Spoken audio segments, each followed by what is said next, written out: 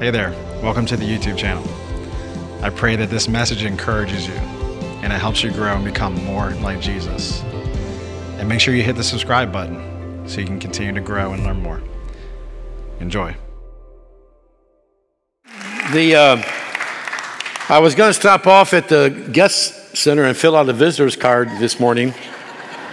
You haven't seen me around for at least the last 7 weeks. I have been assigned an interim pastorship down in Subwayville until they get a new pastor. So I've been ministering down there for 7 weeks, and Pastor Ryan asked me if I could take a break there and sneak in today because everybody's gone. The team's gone. Everybody's gone. There's 42 down at Florida for the fine arts, and we have team members that are finally getting a break from work and on vacation. And so we're really slim pickings. And so, yeah, when you're slim pickings, you go to what's at the bottom of the barrel and you scrape it up and you bring it back alive again. Hey! Yeah. No, you know I'm only joking there. My wife and I, we've been working with Pastor Ryan all summer long with Gifts of the Spirit on Wednesday nights. And it's been really going good. We've really enjoyed it. Pastor Ryan and Angela give me a few minutes to speak from time to time. You that come to Wednesday night class know what I'm talking about. Because every time I start talking, they interrupt. They got more to say. But we've been a great team, haven't we, babe? It's been really good. And I want to say something about what you just heard today. We got a message in tongues. And we got a word of encouragement. And then we got an interpretation from tongues. And what God was saying in this unknown language, which we really believe God does today. It is a supernatural work of His Spirit. And there's the supernaturalness of it is that God comes at the spur of the moment, on the scene, instantaneously. There's something He wants to say to the whole congregation. You know why one reason why He did that? One reason why? There's others. One reason? Because you're so open. Because you come in here, you open your heart, you worship the Lord, you sing unto Him. Expect God to show up. Expect God to say something if He wants to. And that's what you do. And that's what He did. So praise the Lord. We want to welcome our guests today online and here. And we'd like to have you that are here to visit our guest table before you leave today, right outside the center doors. Because we'd like to hear from you and get to know you.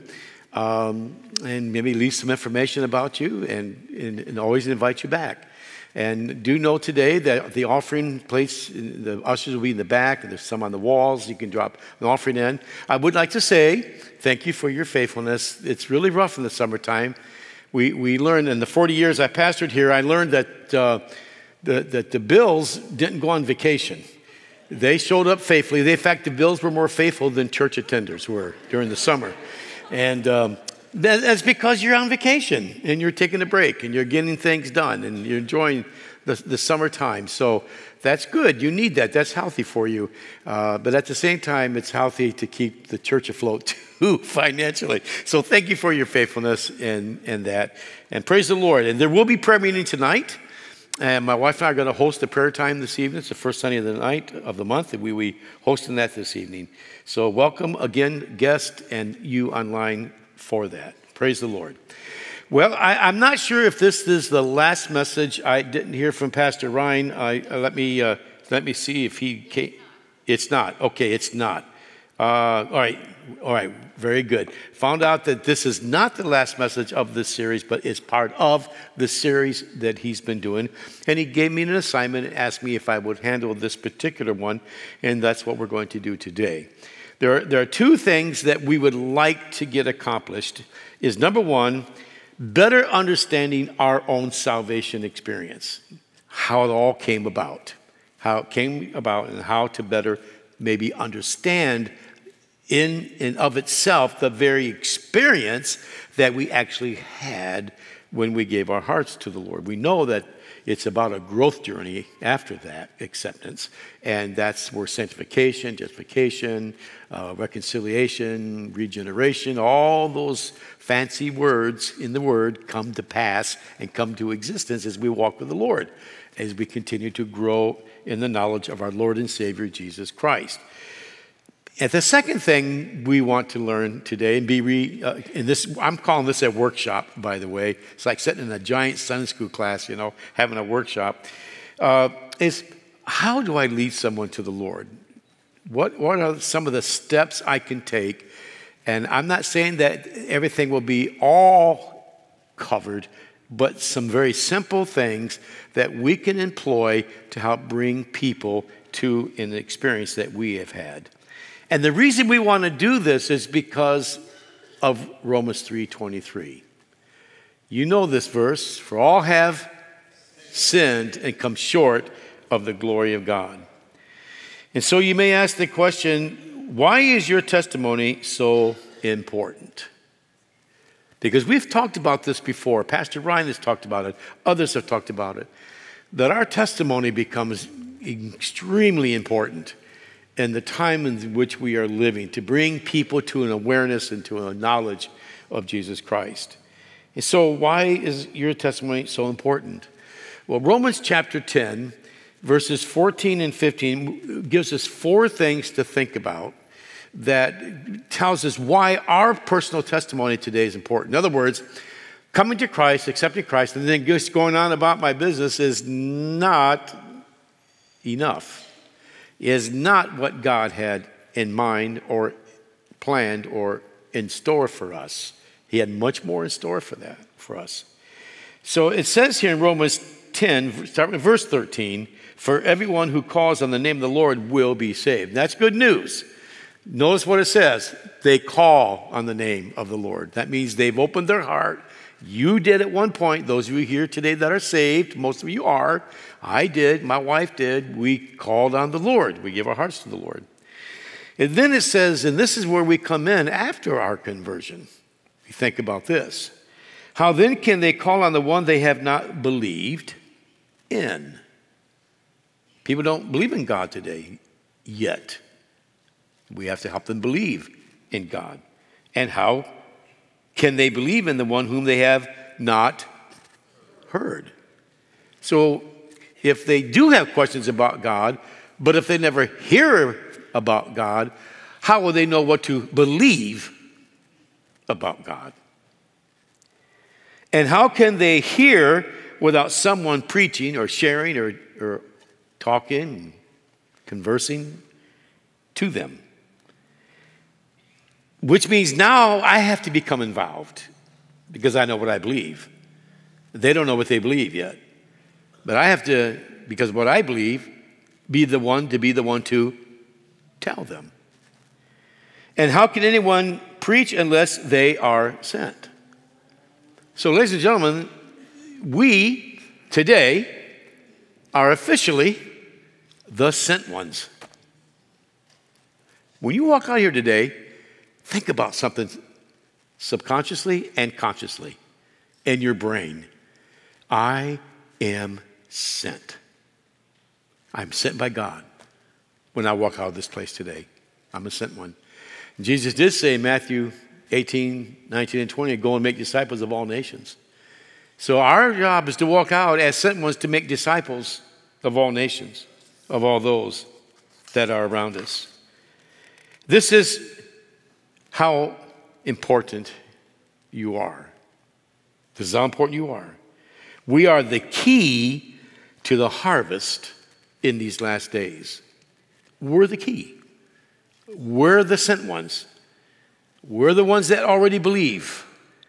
We're the ones that are going to help them believe and help them know God. And yes, there's so many different views out there about God and church and Christianity, but I'm going to help us with that because there's something that God can do today in us that can make all the difference in the world, regardless of the rhetoric that's out there against us. There are 3 types of conversion, and there's only one that really works. I've talked about this before over the years, but we have a lot of new people, so I ran this past Ryan. I wanted him to be aware of what I was preaching on. As you know, I don't take anything for granted. I come under our new pastor.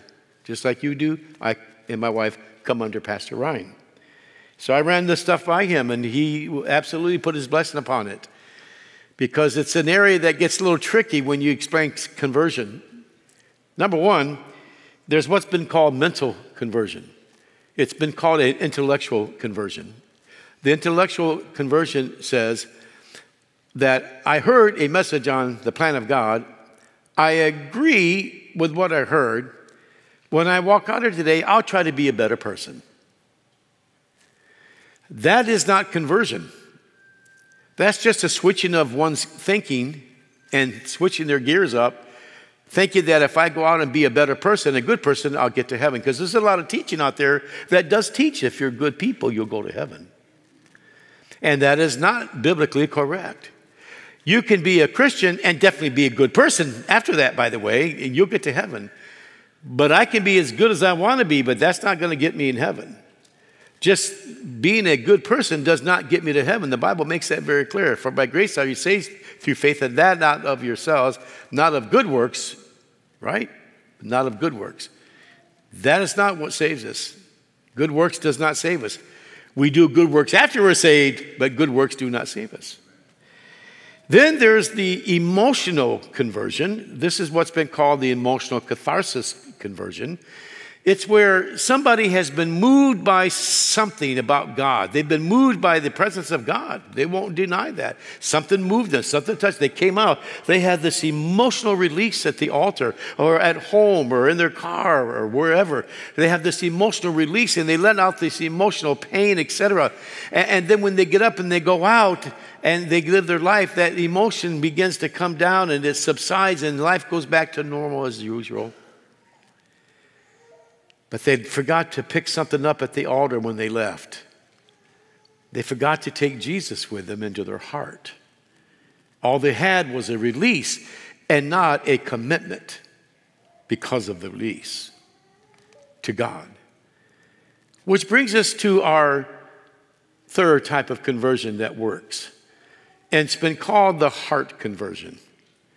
It's where the heart is touched. And the heart changes. Most of the time, 85% of the time in the Bible, you find the word heart. In the Greek or Hebrew, it's going to make reference to the mind. The heart is equal to the mind, to the thinking capacity of a human being. And therefore, that intellectual part, that thinking mind part, where they work together, it's good when you invite Christ into your life. Not just go out and try to be a good person, not just have an emotional experience thinking, I'm different now. Not if you didn't take Christ with you. You just had an experience, but you didn't have a conversion. This is important. You see, a heartfelt conversion involves the intellect, the will, and the emotions. We are an emotional being. We're made up of intellect, will, and emotion. And so all three are a part of this conversion experience. Because it becomes a total commitment and acceptance of the fact that Christ has become more than just a thought, more than just a feeling, but I'm submitting now my intellect, will, and my will and emotion to the acceptance of Christ as Lord and Savior. So now I've made a commitment to not just a thought. I don't just have a good feel, but now I've chosen to choose and to accept and to submit and to yield my heart and life to Christ as Lord and Savior. In other words, I take him with me when I leave this experience. He's now in me, so now he goes with me, and now I recognize I am sent. Romans chapter 10, verses 9 and 10 shows us how we come into this experience and what we need to know to guide others. So Romans 10, 9 and 10 is how we come into the experience, but then how I can help others to know Christ. I'm going to read, first of all, from the NIV, which I believe is on the screen. It says, if you declare with your mouth, Jesus is Lord, and believe in your heart that God raised him from the dead, you will be saved. For it is with your heart, say heart. Notice it didn't say intellect, but the heart means mind too, but this intellect didn't say emotions. It says with the heart that you believe and are justified, and it is with your mouth that you profess your faith and are saved. It's with your mouth. Your mouth professes this. Now, I want to read it from the King James because there's something buried in King James Version that takes us into I feel, a deep understanding as to what happens when we become a Christian. And it says it this way, same verse, that if thou shalt confess, say confess, with thy mouth the Lord Jesus, and shalt believe in thine heart, say heart, that God hath raised him from the dead, thou shalt be saved. For with the heart man believeth unto righteousness, and with the mouth confession. Come on, when I do this, you know what that means. Confession is made unto salvation. Now watch this. Confess here means three things. Now, you theologians, I want you to go home and check me out. Make sure you do your homework and follow up on Pastor Kuhn today and make sure that he's entitled back into the pulpit in the future. But there's three things about confession here that I discovered in the original language that brings a whole new understanding and a much deeper understanding and a much more convicting understanding of what I did when I gave my heart to the Lord. There's only a few times that the word confess is even used in the entire Bible. It's only like 3-4 times, something like that. And it has to do with confessing Christ or confessing sins. That's the use of it in Scripture. I know there's whole movements out there about confessing this and confessing that, but the Scripture makes it very clear what confession is. And so confess implies three things. Number one, it implies that when I confess Jesus is Lord, and by the way, when you confess, you usually are admitting something, aren't you? So when you confess that Jesus is Lord and you confess your sins, you are saying three things. Number one, I agree that I am wrong. It's an agreement covenant you're making. I agree that I'm wrong. Number two, I agree, therefore, because I'm wrong, something has to be right. If there is wrong, there's a right. So in the Greek, the word confess here meant not just confessing that I'm wrong, but confessing that Jesus is right. And then I found in the original studying of this, in the Greek, that there was a third component that said this. If I'm going to confess that I'm wrong, if I'm going to confess that he is right, because if there's a wrong, there has to be a right, then I am confessing that I will always be wrong from this day forward, and Jesus will always be right because his word is always right when I live my life for Jesus. Now, folks, that is deep and that is convicting. I'm going to tell you why. Because it means I cannot walk out of this place today and just act the way I want to act. I just can't do what I want to do unless it's all good. I can't act the way I want unless it's all good and proper and biblical. I can't just say what I want to say unless it's biblical. I can't just think what I want to think unless it's biblical. I can't read what I want to read unless it's a biblical approved thing. You understand what I'm saying? Ladies and gentlemen, I just can't go out and be the way I used to be. Not if I have gotten saved and made Jesus Lord of my life. I must do the changing. And that's where the growth comes in. That's a whole new series. But that's where growth comes in. So, why is this so important? Well, I'm so glad you asked that question. You asked some really good questions here. And here's the reason why this is important, what I'm saying, is so we do not allow past behaviors to creep into our newly changed life. You see, the enemy comes knocking at your door. Hey, you remember me? You need to let me in. We used to have a lot of fun. We used to do a lot of stuff. We used to go places, do things, read things, say things, watch things, eat things, drink things. We had a blast. You need to let me back in. What you and I do today is something a little differently. We take that door and we slam that door, and before we do, we say, listen, tell you what, Satan, the new landlord of my life is coming to meet you here at the door in just a moment. I'll see you later, buddy. And you slam the door in his face, and you let your new landlord come in and step in, and he'll open that door. He'll take care of him. You go on about your business for the kingdom. This is why this is important, ladies and gentlemen. We do not want to allow past behaviors to creep in our newly changed life. Where our intellect, where our will, and where our emotions, and where our body, our soul, our mind, and our spirit are completely and 100% totally yielded to the Lord Jesus Christ of our lives. Then you turn right around and you sit there and ask me another important question. You know what that question was? How important is this? Man, you take this thing further, don't you? You folks dig deep. How important is this? Well, let me tell you how important this is. Now listen carefully.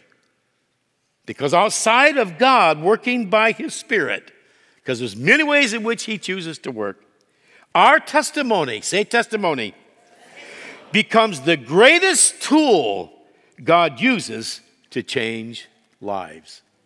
Now, let me explain that. Outside of all the other things that God can do to a person to get them to come to that place where they want to accept Christ, our testimony outside of that becomes the greatest tool that God has to change lives. So, yeah, you're going to ask how and why is that? Well, let me tell you why. How are we going to convince the world if they do not see a convinced, changed life? If we're going to proclaim that he's everything, if he's going to proclaim that he is all in all, if we're going to proclaim that he's our everything, then we are going to have to be convinced first so that we can convince them, because it is our testimony that convinces them that what we say we are and who we have is a fact of our lives. Because it's in our behavior, it's in our fruit, it's in our conversation, it's in our attitudes and demeanors, it's in our lifestyle. And so they see that, and it makes them want to have what we have. People will need to know what Christ has done for us. Now let's get simple here on this. The woman at the well, when she came before Christ, she went into town after she was transformed by Christ. And by the way, Jesus was sitting there waiting for food, so he must have been, the human part of him must have been on the hungry part. He's at the well, thirsty. He's sitting there resting. These are three important things for people today: resting, quenching our thirst, and food for sustenance for strength, isn't it? Jesus could have said to the woman at the well, "See you later, I'm taking a break." He, with all three of those conditions prior for him, or present for him, he still took the time to invest in this woman's life. Ladies and gentlemen, when you walk out here today, you will be tired, you'll be thirsty, and you're going to want to eat, but there's going to be people all around you that need spiritual life. So don't be so overcome with natural needs that we're not taking care of the spiritual needs of other people. Amen? Amen. So the woman at the well goes back into town, and many believed on Christ because of her testimony. First female evangelist in the New Testament. Don't tell me God can't put women in the ministry. Amen, women? And so she became the first female evangelist, and people got saved in town. But a whole bunch came out to meet Jesus, and more people believed on Christ when they came and heard him, all because of one woman who went out and began to share her personal experience, her change, her testimony. God used it for a revival to take place in the town she lived in. One testimony. There's over 1,000 testimonies in this church. Think what God can do in Kent County, in Delaware, with your testimony. Remember the man that was healed of a demon, delivered of a demon in Luke chapter 8? I know the last time I preached, I think I mentioned this story, but I want to bring it back again. Remember, he wanted to follow Christ after he was delivered and be a part of the team. And he said, in essence, he says, no. The day I called it, the message I called it the day Jesus said no. He didn't usually say no, but he was saying no to him. You can't follow me. It's like, what? I'm a Christian. I can't follow you? What do you mean? Well, yeah, we do follow him in many, many, many ways. But you know what he told this man? I want you to go back to your hometown and tell everyone what God has done for you. Ladies and gentlemen, God wants us to walk out our day and tell everyone what God has done for us. Are you convinced enough in your salvation that you can walk out of here and help others know Christ and become convinced so they can believe in God, accept Christ as their Savior as you did, as I did? You know, I asked the church down in Selbyville that I've been pastoring now, and I've been walking them through a transition. I did a series on how to transition between pastors, and then we're doing a series on evangelism. I asked them if they like to hear about evangelism. They all raised their hands. So we're doing an evangelism series down there right now. And I asked them the same question I asked you before, 2 or 3 times over the years. How many people have walked up to you in the last year and tried to present the plan of salvation to you? Not one person, as here, not one person can raise their hand. So all these people, I said, you realize they're a church of about 30, 40 people. So I took 30 people and I times it by 365 days. I said, this past year, for 1 year now, there's been 18,250 times somebody could walk up to you and ask you if you knew the Lord. 18,250 times for 30 people to ask, to figure out if you know the Lord. Ladies and gentlemen, that is a scary thought.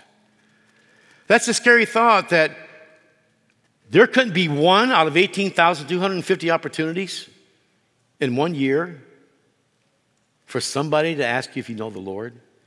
What does that tell you? It tells you that the church isn't convinced enough to go out and tell somebody else to convince them. That's a scary thought. You're not that kind of church. I know a lot of you. But we want to make sure we are all on the same page, that we're going out there to convince the world that Jesus is the truth, the life, and the way. This is what we're supposed to do, by the way, aren't we? Because we are the sent ones. But Pastor, I'm concerned about their questions or responses. I'm concerned. I'm gonna be. We're human. We're natural. I'm fearful of what I won't be able to handle. I'm concerned about that. You know, fear doesn't always mean something bad. It can just mean I'm concerned about something. It sounds fearful, you know, it's a little bit scary to, how do I know what to say? Well, first of all, I'm one that believes that God will give you what to say. I just believe what the Bible says, and he'll give you what to say. But here's some of the things that they'll say. What do I have to give up? Now, the things I'm going to share with you are the things over the years in my campaigns with people are the things I would hear. Or what will my family or friends think? That was probably one of the biggest. I got some friends, man. It's going to be real. I got family. They don't buy this stuff. I remember going to Bible school with a girl, and she was in Bible school because she got kicked out of her home. Why did you get kicked out? Because I became a Christian. So she came on to Bible school to go in the ministry. She's kicked out of her home. A lot of people fear that. Or what if he calls me to a mission field? I was witnessing to a guy, he was a businessman, lucrative businessman, had lots of money, and he was comfortable in his job, and I would debate with him. Buddy, you've got to give your heart to the Lord. He said, man, I'm afraid the Lord's going to call me to the mission field, man. He didn't want to give his heart to the Lord because he thought he was going to call to the mission field. He finally caved in later and gave his heart to the Lord, but he thought he was going to be called to the mission field. And I'm thinking, so what if you are? I didn't say that out loud because I didn't want to scare the guy more, but you know, that's God's business. He takes care of that. And then here's one. What if I can't make it? I don't know. It just seems so hard. I don't know if I can make it. And that's where they come in with this. They know they're going to have to give up some things. They may not have to give up some things. They may have to change their lifestyle and schedule. They start thinking about all this stuff while you're talking to them. And of course, the enemy's on the other side putting stuff in their brain, and they have their own ideology of life they've heard over the years. And then here you are with the good news, the best news on the face of the earth, and they're debating within themselves. But here's what I want to say to you about the person who doesn't know if they can make it. Here's what thing you could say to them. I have. This is exactly what you tell them. Well, I have. And that's what I tell them. Yes, you can make it. I wouldn't be wasting my time with you if I didn't think you could make it. I wouldn't be wasting my time if I was worried about thinking you'd be called the mission field. And besides, if God, and I don't say this to them, but if God did call them the mission field, he'll take care of everything else anyways. They're going to need some discipling, aren't they? That's why pastor is so big on discipling little folks. My wife calls it spiritual abortion. You know, we don't believe in abortion in this church, amen? All right? Then we don't believe in spiritual abortion, then do we? And when they get saved, if we don't go after the new babes in Christ and nurture them and develop them, disciple them, they're going to fall through our fingers. And that's called, as my wife called it, she penned this years ago, it's called spiritual abortion. We don't want to let people slip through our fingers, so we disciple them. So even when you're trying to convince somebody with these fears they have to get saved, you will trust the Lord to give you the responses, because none of them have to hold true. Yes, you can be used of God to influence your family and friends. Do not get saved because you're afraid of that won't please them.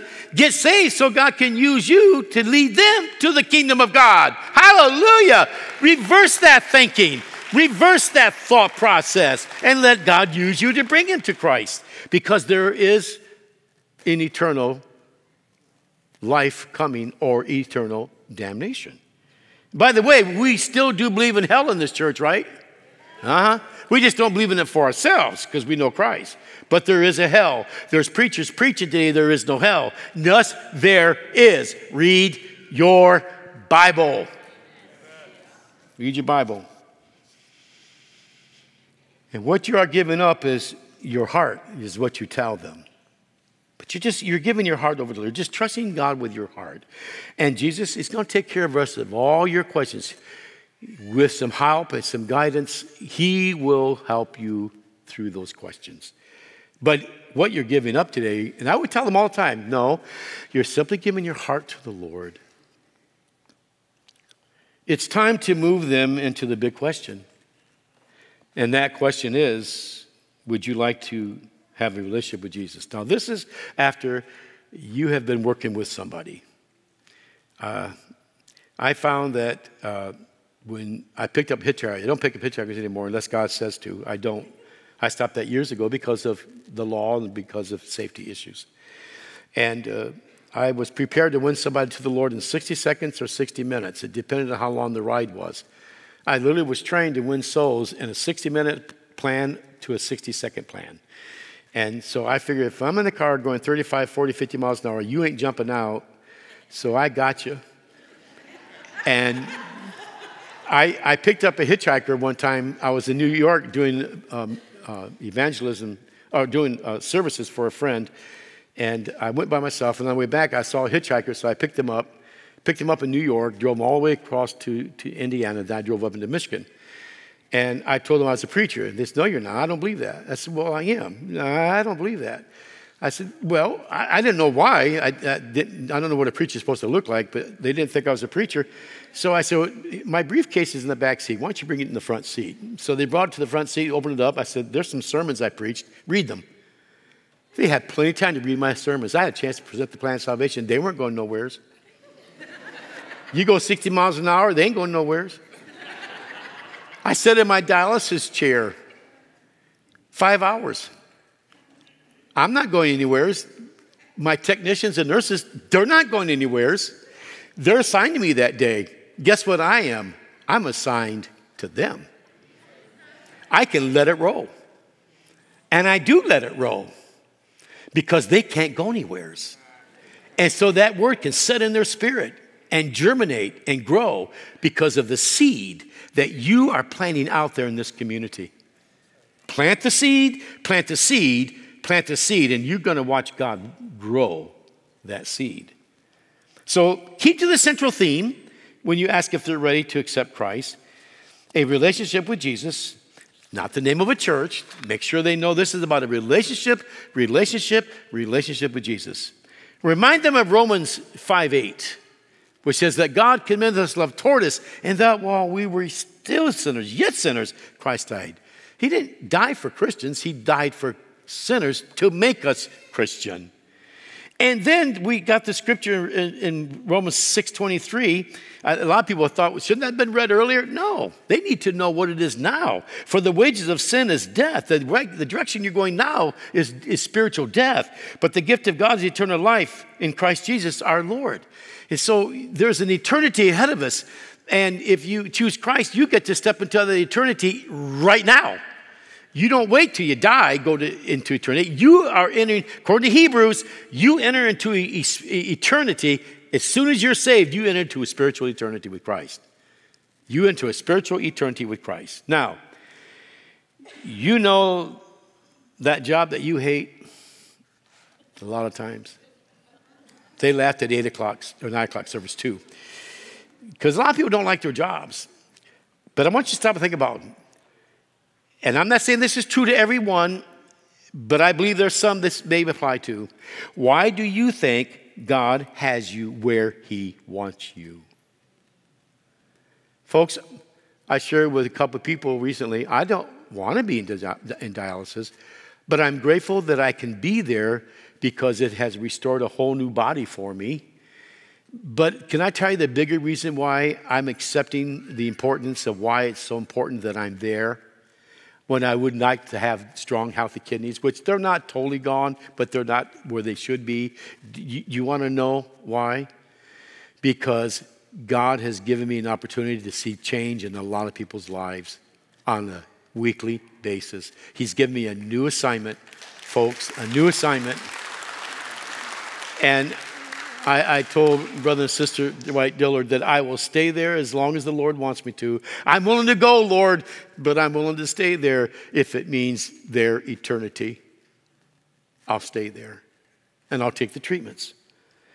Why do you think God has you where he has you today? Stop and think about it. It may be tough. It may be hard. It may not be pleasant. But you know what? That could be one reason why God allows you to be there, because you are the change maker through Christ. You are the difference maker in someone's life. You can bring people into the kingdom.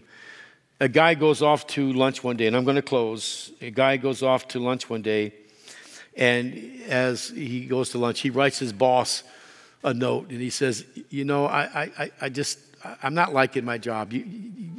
All the hard stuff's dumped on my desk. I got the job doing the hard stuff, the difficult stuff.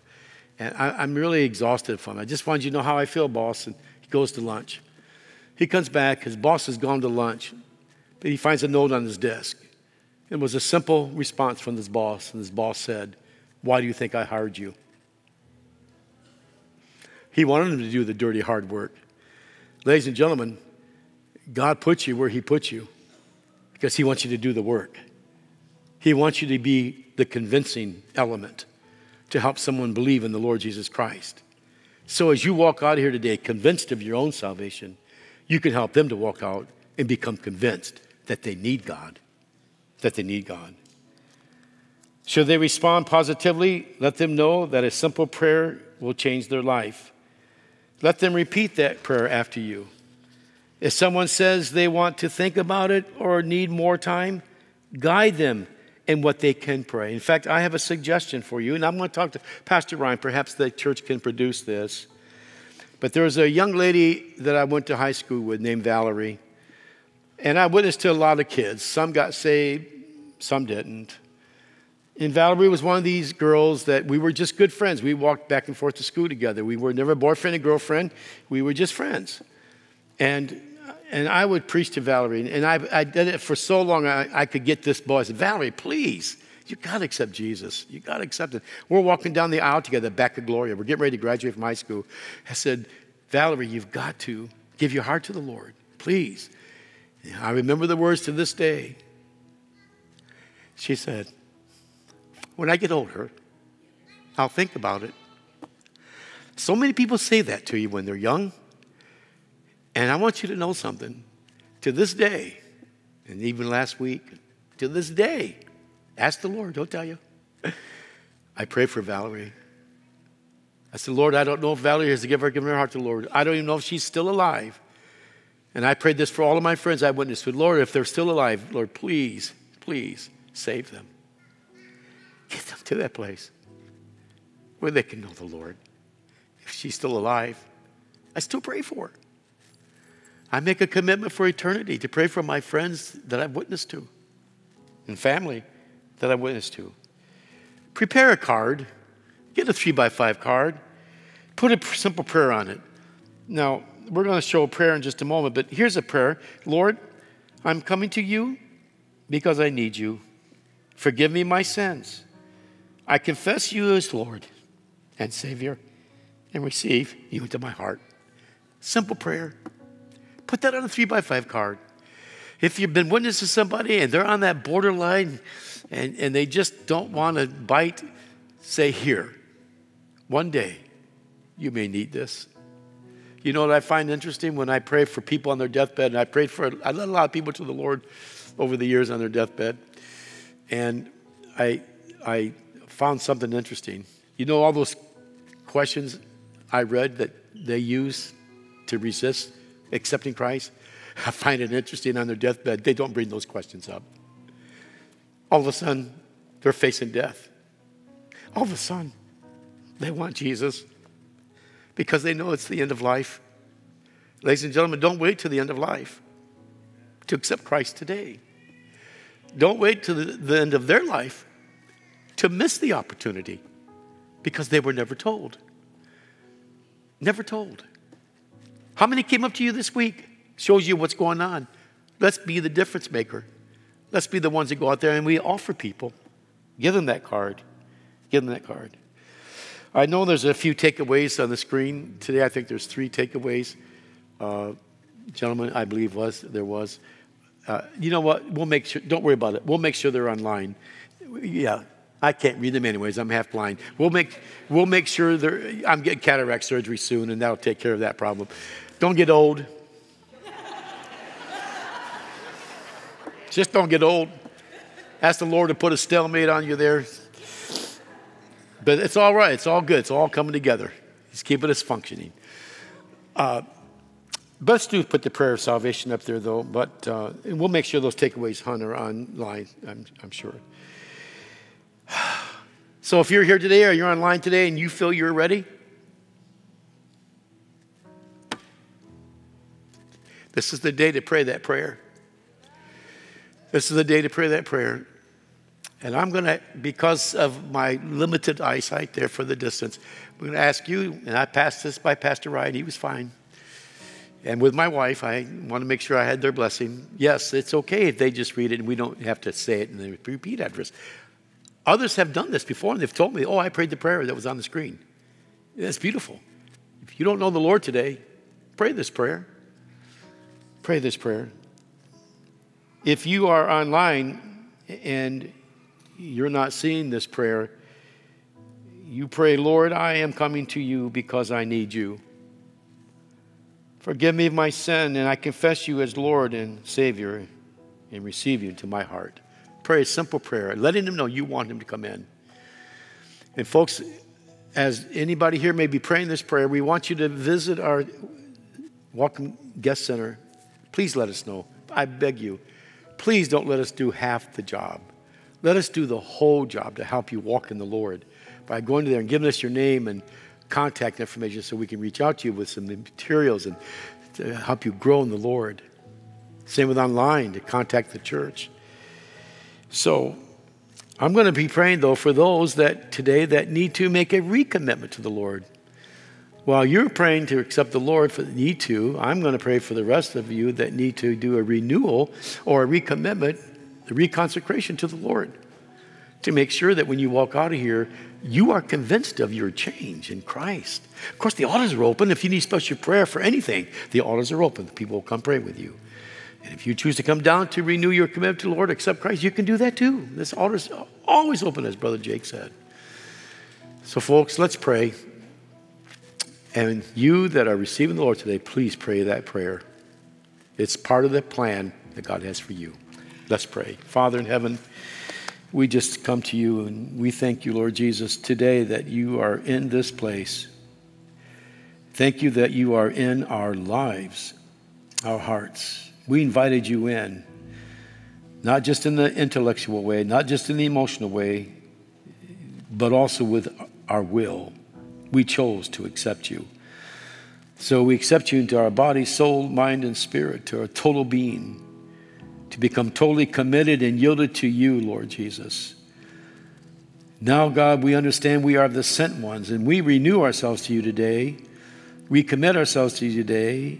Feel re-challenged today to go out of this place and do something with our testimony that you gave us.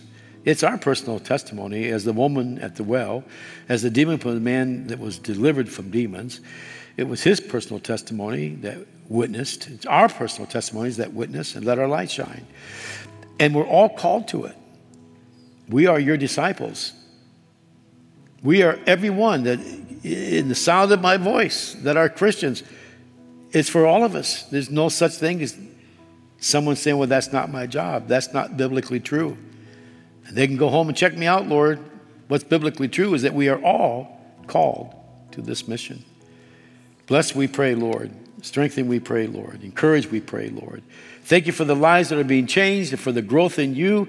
And thank you for watching over us. And be with the team as they come back from Florida and all the other folks that are traveling and those that will be traveling. Just watch over and continue to protect them and our communities.